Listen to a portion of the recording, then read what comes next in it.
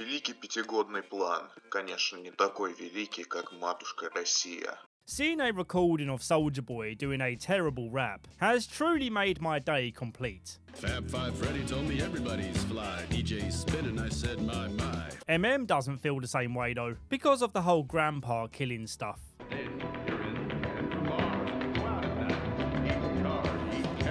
Butch has been suffering a long-lasting hangover from taking Temp V, and Huey catches on. Where'd you even get it? One of them websites. Bonus for days. No. None of your smirky shit. I only had one dose. All right?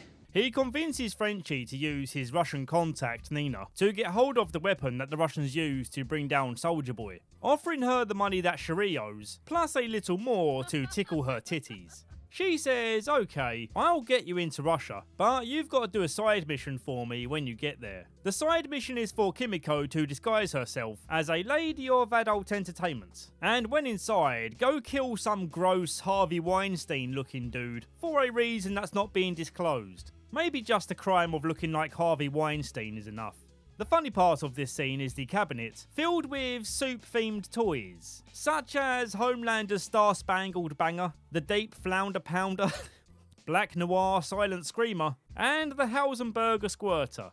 She uses the Silent Screamer to silence him, and then gets to work on the rest of his goons with the rest of his toys. Yeah, ain't no way this is going to be unpixelated.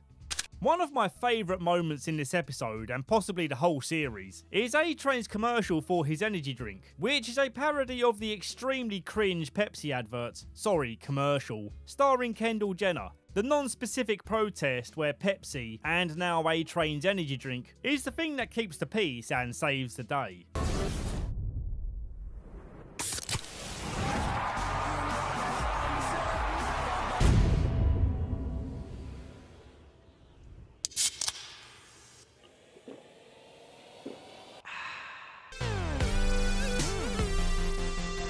We gotta listen to each other.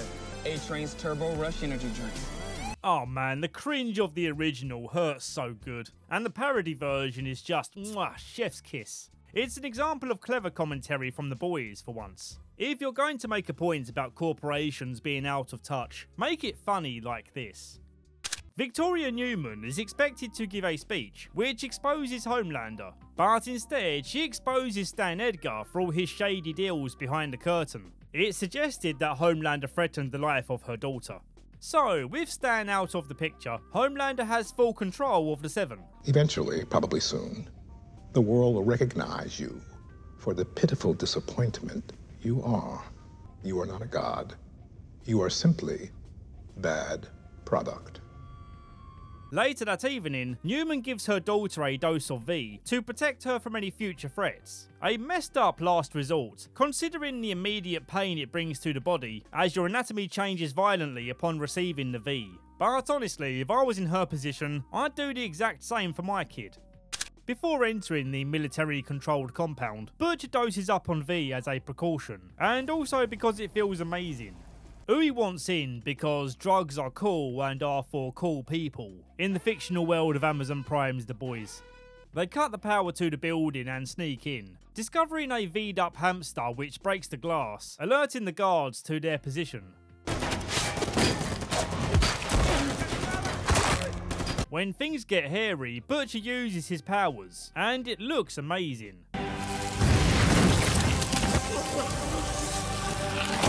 Huey then surprisingly uses teleporting powers, revealing that he took a dose of V too. The rest of the gang are pissed at them both for doing this. You're better than this, kid. They find Soulja Boy being kept in a gas-controlled coma, and when he wakes, his body immediately starts going radioactive. An ability which we discover removes the powers of the soup it hits. As we can see here, Kimiko is now unable to heal. Monko! Open your eyes, Kimiko. Open your eyes. Open your eyes! Monko! Kimiko, there you go. The episode ends with Homelander taking Starlight to a rooftop to make it clear that the scheming behind his back stops now. Otherwise, the people that she cares about will end up like Supersonic. You f***ing psycho! Stop it! You know how that ends. Earlier, Supersonic was trying to help A-Train get back at Homelander, but as we can see, A-Train betrayed his trust by telling Homelander about Supersonic and Starlight's conversations. From here on out, there is only my dutiful, loving, main squeeze Starlight. Because if you step 1 inch out of line, I mean, if you so much as fucking blink the wrong way, then that will be Huey. Я не буду читать это название, оно слишком длинное. В этой серии танцуют и поют. Все. Ashley's announced as the replacement CEO, but Homelander enters the room to remind her that he's the big kahuna around here. He does the same to some lady on the board who dares to speak up. Do you think you know better than me? I don't know, maybe you think you should be sitting in my chair and I should be sitting all the way down there in yours. Oh, God, no, sir. I'm sorry. I was just... It was stupid of me. I'm so stupid. And you're so great. Starlight notices that Huey's arm is no longer broken, and when he reveals the reason why, she slams some White Claws to remain calm. I see that she's drinking the natural lime flavour, which might just be the most disgusting flavour of White Claw. I mean, I find White Claws to be trash anyway. Sorry, California hipsters. Well, anyway, it seems not even slamming 3 White Claws wasn't enough to chill her out. You shot up an untested drug from Vought. You could have gotten yourself killed. I love how he tries to BS, saying that taking V feels awful, but then immediately takes it back. You loved it. I really loved it. It was awesome. I wasn't scared. I saved MM. Me. Queen Maeve delivers more Temp V to Butcher, and they sit down with a drink to share their personal issues, such as Butcher's hatred for Soups, meaning that she'll have to be killed at some point too. And in a twist that no one saw coming, Maeve and Butcher start slapping thighs.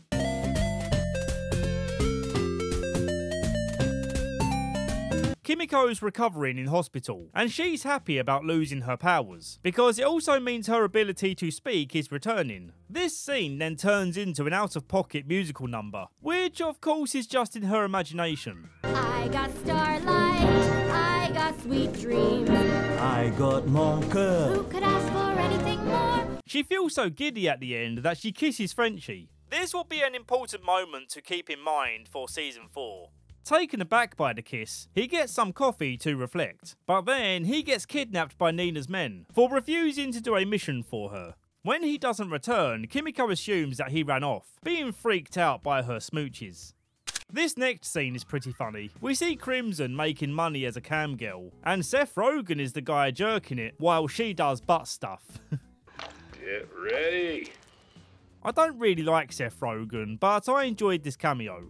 And interestingly, as I'm sure many of you know, he's an executive producer for this show. Knowing that Soulja Boy would try to get back in contact with his old gang, Payback, Butcher and Milk chain Crimson to the floor as bait. She threats that Soulja Boy doesn't just want to see her, he wants to kill her, for reasons she's not willing to reveal. Milk's Geiger counter starts going off, signalling his approach. Knowing that Milk's going to go crazy seeing Soulja Boy, Butcher gives him some night-night medicine. Sorry. You'll be right in the morning. Butcher asks that they make a trade. He hands over Crimson to Soulja Boy, and he'll do a favour for Butcher in return. When Soulja Boy gets inside, he asks why Crimson gave him up, causing his many years of incarceration and torture. When she reveals that she never loved him, he goes nuclear mode.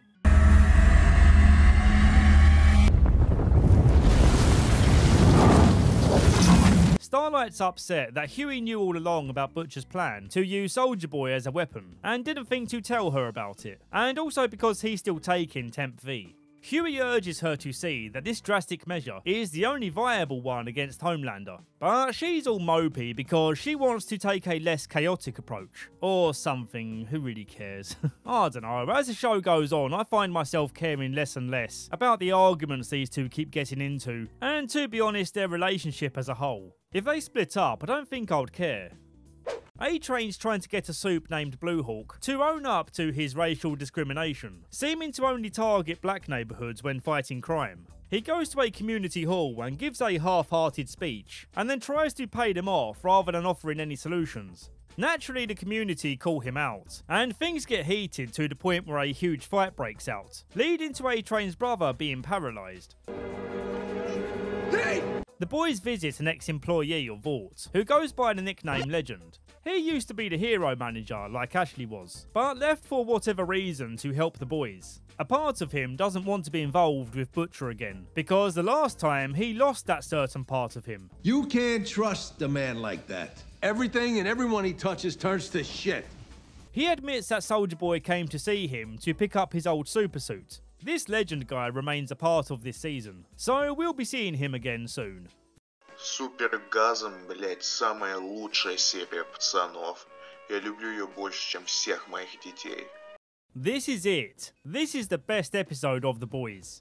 At the time of recording, Season 5 isn't out yet, but I still feel confident that this episode will go down in history as being the peak of this series. The episode opens with a hilarious parody of that truly awful and out-of-touch cover of John Lennon's Imagine that we were subjected to during COVID, as if we weren't going through enough back then. Imagine there's no heaven. It's easy if you try. Imagine there's no curse. We cut to Homelander freaking out about Soulja Boy being spotted on CCTV, not understanding how or why he's back on the scene. It's impossible. He died like 40 years ago. Someone's cosplaying? Look at his face. It's him. He demands that Ashley makes it her #1 priority to keep this news under wraps, as Soulja Boy used to be the biggest hero on the scene, which threatens Homelander's rule as king now he's back. He confides in Black Noir, seeing as how he was part of Payback, but he gives no indication to Homelander that he knows anything. But then when he gets into the elevator and rips out his tracking chip in front of a terrified employee, we suspect that he does know something. Thank you.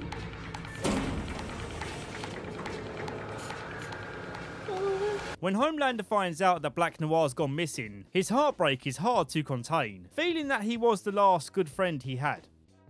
While Soulja Boy enjoys some long overdue American comforts, like cheeseburgers, whiskey, and prescription drugs, the boys explain to him that despite all his powers, he lacks the understanding of modern technology, and without their help, he'll have a difficult time finding the rest of Payback. All they ask in return for their help is adding Homelander to his hit list. Soulja Boy is so comically behind on the times that he still thinks Bill Cosby is an American hero, and he recoils at the sight of seeing fathers taking on motherly duties. Bill Cosby is America's dad, and I'll tell you one thing, he wouldn't be caught dead in that pussy gear. Lot to unpack there. Cos. That's a real man.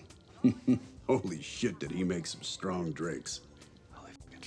His levels of radiation increase with the frustration of feeling abandoned by his own people and country. Earlier on, there was an incident downtown where he exploded unexpectedly, and he mournfully expresses that he didn't mean to. Something just happened that triggered his powers, in a form of PTSD, but his mind is suppressing what that trigger is. I blacked out. About 10 minutes. When I came to, the damage was done. I didn't mean to hurt those people. I'm not a bad guy. A-Train is pissed that Vought aren't taking action against Blue Hawk, but then Ashley reminds him that Vought have already had to work tirelessly to cover up all the things that A-Train has done in the past, and it's kind of rich of him to ask for more. She demonstrates the amount of stress that he's putting her under. Justice. Yeah. You want justice? Yeah. This is the first episode where we see Homelander talking to himself in the mirror, as a way to mentally process the idea of being dethroned by Soulja Boy. And from this conversation, we learn that he's done this since he was a child, to get through the traumatic moments. When we were kids, alone in the bedroom, I got us through it, right? Don't I always? Always. A good reminder that Homelander isn't just a monster for no reason. He's been through hell in his life. Okay, here we go, the part of the episode we've all been waiting for. The TNT twins host an annual Super G, referred to as Herogasm. The Deep is here by orders of Homelander, as Soulja Boy will likely be searching here for the twins. For this same reason, Milk and Starlight are the next ones to come knocking. Hilariously, MM comes face to face with the giant Wang again. You seem familiar. You're about to get familiar with these hands if you don't get this motherfucking love sausage away from my goddamn face. Okay. When inside, it's like a prawn hub convention, which means there's not much of this I can show you. Even for you guys watching on Patreon, I'm gonna have to censor some of this to avoid it being age restricted. Soulja Boy arrives at the party, and Huey teleports Starlight away to prevent her from getting hurt. She sees that his insecurities are coming through, about not being as strong as her, and feeling that he has to take this Temp V to be of value to her. Milk finds Soulja Boy and tries to take him out, but he's unaffected by his gas grenade. Butcher prevents Milk from trying anything further, knowing that it will only get him killed. But the way Milk sees it is that he's being prevented from getting his revenge. So he attacks Butcher with all his might. But Butcher's still doped up on V, so it's a wasted effort. Soulja Boy's trigger is a Russian song that he used to hear when being tortured, and hearing it again at this party means that everyone in this house is about to get fucked. Well, naturally the key characters survive this. As Blue Hawk flees the scene, A-Train snags him and makes him pay for what he did to his brother, turning him into a meat crayon against the road. A-Train has another heart attack for overexerting himself.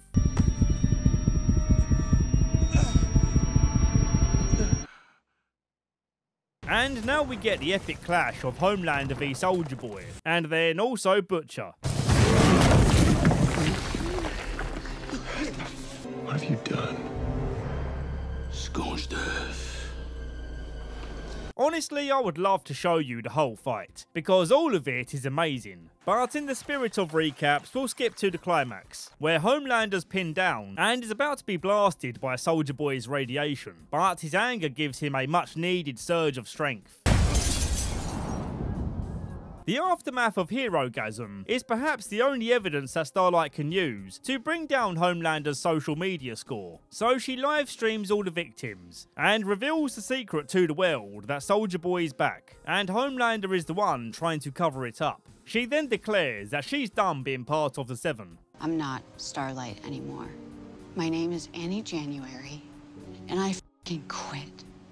Kimiko is stuck in hospital worrying about Frenchie, but then she too gets kidnapped by Nina's guys. When she wakes up, she's tied up along with Frenchie and Cherie. Frenchie's then forced to decide which of his love interests is going to die, but then Kimiko breaks free with her powers slowly coming back. But as they're not fully back, she struggles in the fight. It's a brutal scene, especially when he's breaking all her ribs.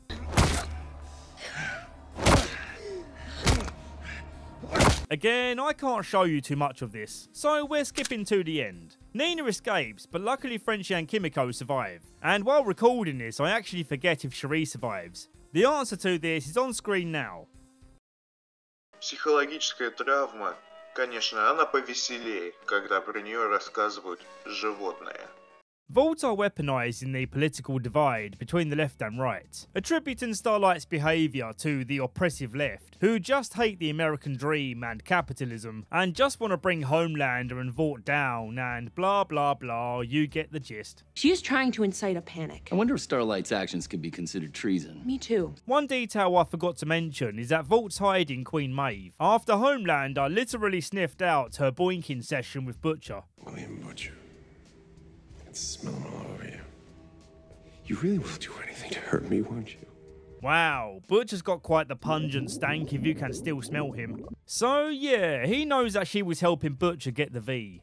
In this episode, we see that she's being held in a soup-resistant cell, and Homelander's pressing her for answers on what Butcher's up to. She immediately spots that he's wearing concealer to cover up the bruises from the fight, and she absolutely relishes in the moment. This is still a top 3 day, because today is the day I saw you scared. In the woods, Butcher and Huey are helping Soulja Boy find Mindstorm. As a funny detail, they're keeping Soulja Boy sedated on a constant supply of 420, just so he doesn't go into full meltdown again. They walk into one of Mindstorm's traps, allowing him to use his powers and get inside of Butcher's head, trapping his present self within the traumatic memories of his past self. Past self. Completely paralysed on the outside, unable to escape this hell without Mindstorm breaking him out. There's got to be a way we can wake him up. Mindstorm put him into this. He can snap him out. Okay, great. But he's about to be dead. Wait, just hang on. His memory is the abuse that he and his brother used to face at the hands of their father. Then we see how Butcher's outbursts lead him to feel like he's becoming his father, and his present self pleads with his brother Lenny not to listen to the toxic words coming from his mouth. You ought to take a page out of his book. You don't want to be a fucking little puff all your life. Don't you listen to him. Don't you listen to that worthless lump of shite. Huey and Soldier Boy find where Mindstorm is hiding, but Huey teleports him back to Butcher before Soldier Boy can kill him. He begs for him to wake Butcher, and in exchange, he'll teleport him far away to safety. In his final dream, he sees young Butcher leaving to join the army, believing that Dad will go softer on Lenny without Billy around to fight with. Lenny can't take it anymore, so he grabs a gun from the cupboard and says how this is Butcher's fault. Because anyone who's ever loved you, you end up getting them killed, don't you? Me, Becca, now Huey. No!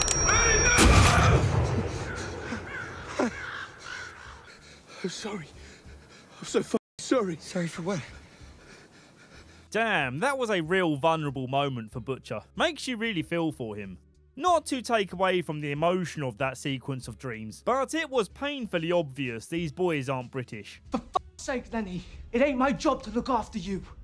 Becca, now Huey. The last person in God's green earth trying to stop you from being a monster, and what do? Before Huey has a chance to hold up his end of the deal, Soldier Boy returns and gouges out Mindstorm's eyeballs. Before finishing the job, he gives Mindstorm a chance to explain why his team and Vought did what they did to him. And the answer, which we don't get to hear, enrages Soldier Boy. Starlight calls to warn Butcher and Huey that taking Temp V has fatal effects after a few doses. But Butcher chooses not to tell Huey, seeing how close they are to taking out Homelander. Speaking of Homelander, he gets an unexpected call from Soldier Boy, who recalls a time when he spaffed into a test tube at Vought, and their scientists made a baby from it. That baby was born on the same day as Homelander. Born spring, 1981. A boy. If they'd have just kept me around, I'd have let you take the spotlight. What father wouldn't want that for his son? The most visually interesting part is Black Noir going back to his comfort place, where he hallucinates his cartoon pals, who helped him through the rough times when he was beaten by Soldier Boy. The story goes that Black Noir lost a movie role in Beverly Hills Cop, and he confronts Soldier Boy because he's to blame for it. You're not good enough. Now shut your cockhole and get to work. But where?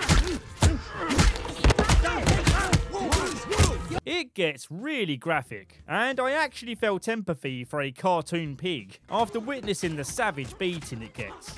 We find out that Noir was a key person in the forced retirement of Soldier Boy. With baby Homelander on the scene, Vought wanted to use him as a fresh-faced and not so radioactive frontman. The fight to bring him down was incredibly tough, with Noir losing half his face and some brain matter. So many pixelated edits. Please, I beg of you, TV show, no more. I have enough work as it is. You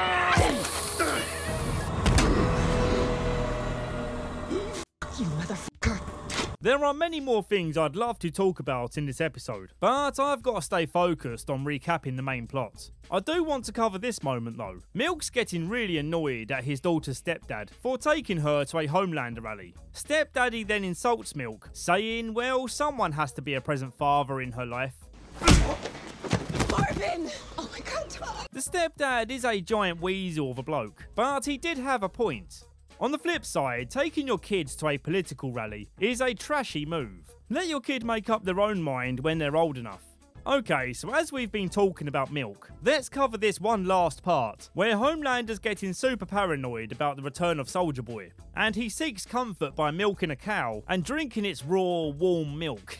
Victoria Newman ridicules him for being so out of control, and this causes him to lose his cool. But she says, wait, if you let me live, I'll give you this mysterious bit of paper, the contents of which may be revealed next episode. Опа, Soldier Boy вернулся в Вought и без крови не обойдется. Homelander finds Ryan's hideout with the information given by Newman's paper. He's not here to cause trouble, he says. He just wants Ryan to know that he will always love him, because he knows what it's like to be a kid with superpowers and feeling like it's your fault that people around you get hurt. Nobody on this earth knows that better than me.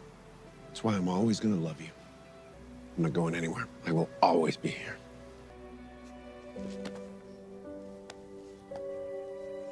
Queen Maeve is being transported to a new prison, which is a terrible decision because she's easily able to break out.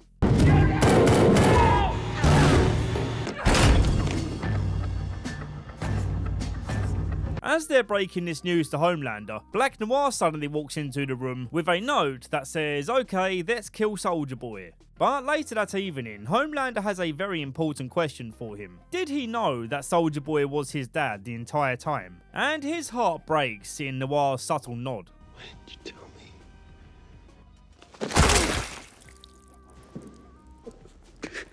And so there we have it, the actual death of Black Noir. I don't recall how he recovered from the Almond Joy attack, but there's no way he's surviving this. Don't worry, Irving.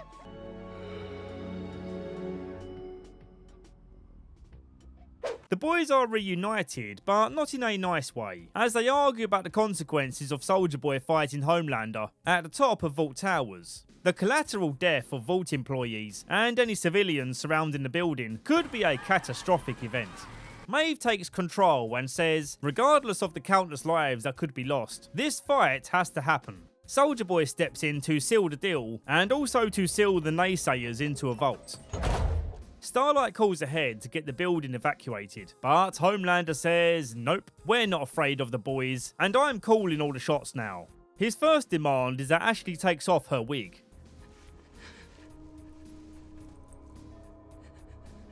Oh man, how can you not feel awful for her? The naysayers break out of the vault, and think about how to make more of the same knockout gas that subdued Soldier Boy. But the only lab in close proximity is located in Vault Tower. Butcher, Maeve and Soldier Boy find Homelander, where he tries to appeal to his fatherly instincts, bringing out Ryan to show that he has a family now. But instead of feeling warm fatherly vibes, he just feels disappointed. Maybe if I'd raised you, I could have made you better. And not some weak, sniveling pussy. Starved for attention. You're a f***ing disappointment. Ryan attacks Soldier Boy and he claps back. A retaliation that doesn't sit well with either of the father figures in this room.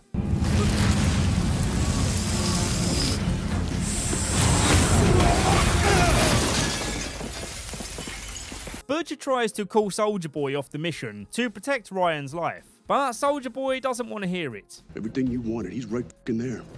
And now you blink? Stand down. F*** you.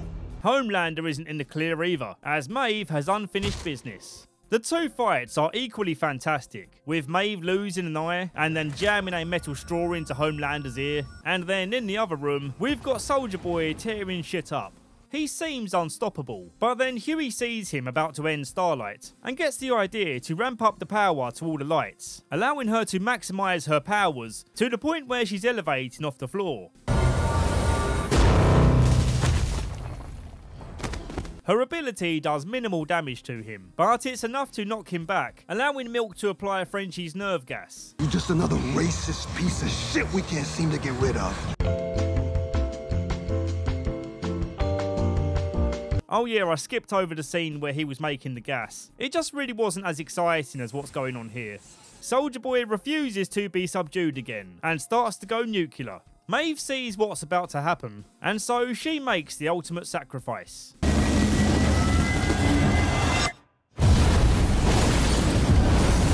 Ryan wants the fighting to stop and says he'll go with Homelander, half because he wants to and half because he knows this will stop Homelander going off the rails. Butcher feels like he's losing it all, including his own life, as the Temp V is starting to F with his body. Doctor says he only has a year left at most. Maeve is still alive, but her powers are gone. She says that she's going to run off with her girlfriend to go live on a farm and live happily ever after. You're like a walking Hallmark card enough. You know what, Maeve was never a top tier character for me, but I'm genuinely happy for her. This is a good ending to her story, if of course this is the end of her story. Before we wrap up, need to quickly mention that Deep and Cassandra broke up. She can't please him in the bedroom the same way that 8 legs of suction cups can. And it's quite poetic to see how his devotion to pleasing Homelander has made him incapable of being a decent partner to any human. And this reality hits home, seeing Cassandra bash him on a TV interview.